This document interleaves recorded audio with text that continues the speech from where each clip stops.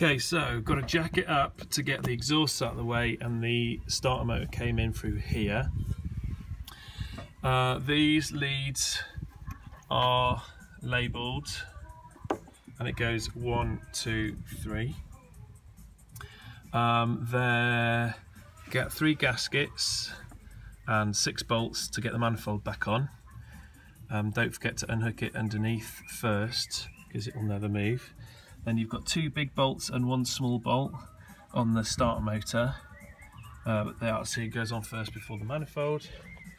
Let's just, these are, so those are the starter motor bolts, that's the heat shielding, and in here is the heat shielding clamp, the 2 bolts for the heat shielding clamp, and the shiniest bolt and washer are for the starter motor power lead that gets bolted on. And don't forget the little green lead that clips on the exciter.